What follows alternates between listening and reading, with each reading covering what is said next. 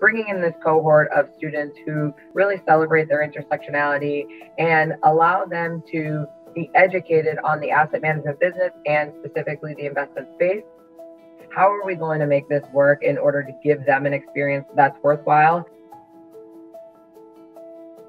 It starts with us ensuring that the trainer pool are diverse in terms of sharing background and experiences. We need that reflected in our trainer pool to make sure that we're giving a best-in-class program, and it's something that is really important to us.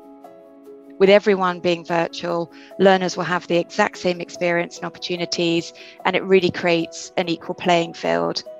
We're sort of in that position where we're still trying to decide as businesses about how we're going to attack 22 with everything that's going on in the world today.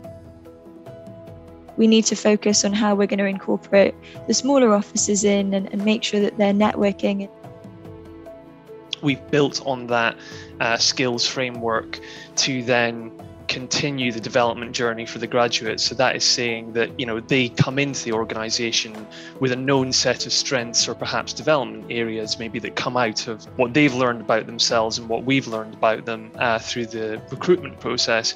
But then it's taking those strengths and development areas, building on them over the course of the 18 months, 2 years, and actually consolidating strengths and further working on those development areas. So if we look at our graduate programs as attracting and developing future leaders for the organisation.